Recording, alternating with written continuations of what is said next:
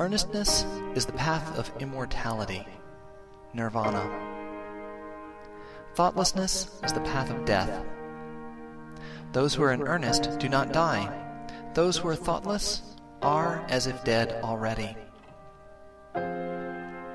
Those who are advanced in earnestness, having understood this clearly, delight in earnestness, and rejoice in the knowledge of the Aryas, the elect. These wise people, meditative, steady, always possessed of strong powers, attain to nirvana, the highest happiness.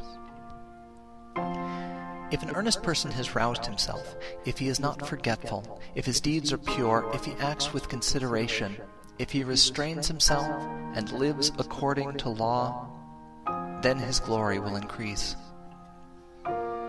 By rousing himself, by earnestness, by restraint and control, the wise man may make for himself an island which no flood can overwhelm.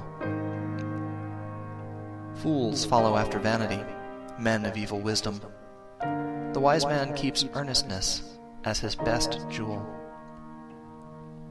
Follow not after vanity, nor after the enjoyment of love and lust. He who is earnest and meditative obtains ample joy.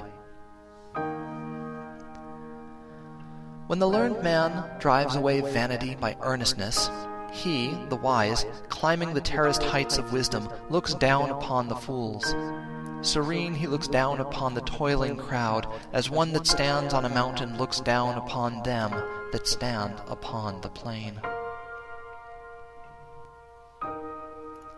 Earnest among the thoughtless, awake among the sleepers, the wise man advances like a racer, leaving behind the hack.